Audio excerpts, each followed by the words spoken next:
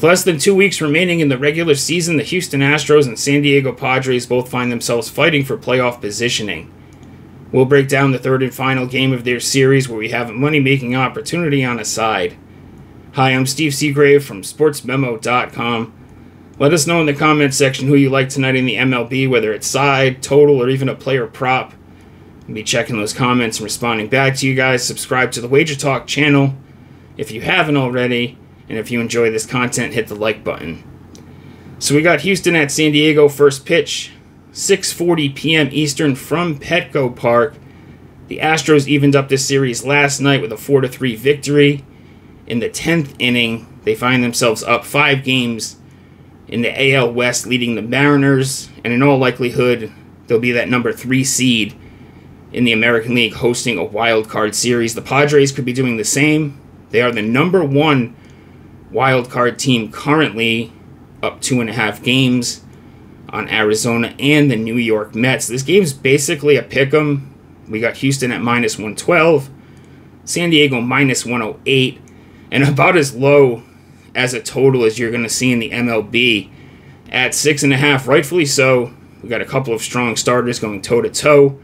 Framber, Valdez, and Dylan Cease. Cease 13-11 on the year, with a 3.58 ERA. He's coming off a start where he actually pitched 6 scoreless innings against the San Francisco Giants. However, in the start prior, he faced them as well at home, and he allowed 4 earned runs in that one. Current Houston hitters doing pretty well. Mediocre, I would say, actually, against Cease. 256 batting average, 2 home runs across a large sample size, decent sample size, 82 at-bats. On the other side of things, we've got Valdez, the southpaw, 14-6 record, 2.91 on the ERAs, coming off a strong start against Oakland, where he only allowed 1 earned run across 6 1/3 innings, and he has been lights out since the All-Star break. 6-1 record, 1.79 ERA. He's dominated the Padres lineup. They're only batting .212 against him, with only 1 home run across 52 at-bats. You look at these bullpens, they rank pretty evenly, even on the season and over the last 30 days. Not much to be gained there. Both pens in decent shape as well. Not too much work out of either side.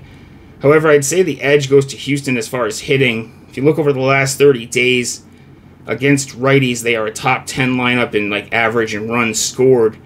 You look at San Diego, they're a bottom 5 lineup against lefties during the last 30 days.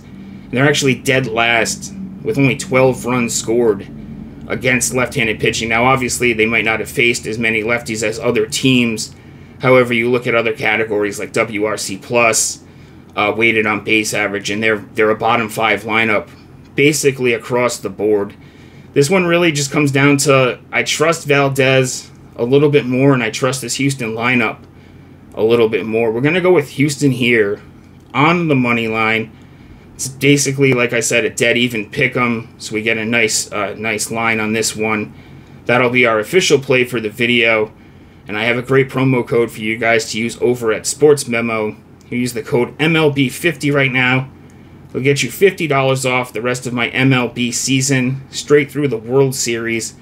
Brings the rest of the season to just under $100, and we're actually number 1 over the last 90 days in the MLB in units gained. We're in action tonight in the MLB. We'll be in action tomorrow as well. And with Thursday Night Football, we have that play posted as well. As always, there's a link to my Sports Memo page in the pinned comment. I always have free plays posted on Sports Memo or on X at StevesBook22.